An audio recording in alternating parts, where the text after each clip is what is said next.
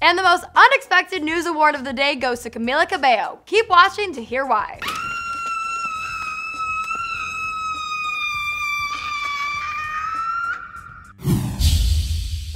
We thought the days of Fifth Harmony were gone forever, but could that be changing? Hi Hollyscoopers, I'm Kate Rocher, and let's get to the bottom of this. Ever since Camila Cabello left Fifth Harmony back in 2016, her and the other girls have not been getting along. Who does she think she is? But despite that tension, it's time for you all to get excited because apparently Camila is now ready for a reunion tour with her former bandmates. Yes, you heard me right. A source for Hollywood Life said, quote, Camila would love to reunite with the girls of Fifth Harmony.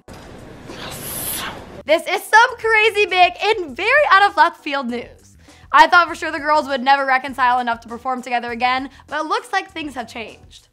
However, Camila wouldn't get back on stage with them for just anything.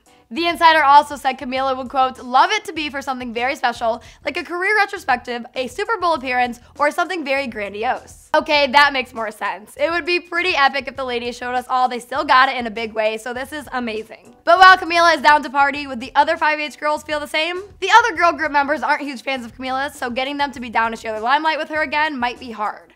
I mean, do you remember this shady moment?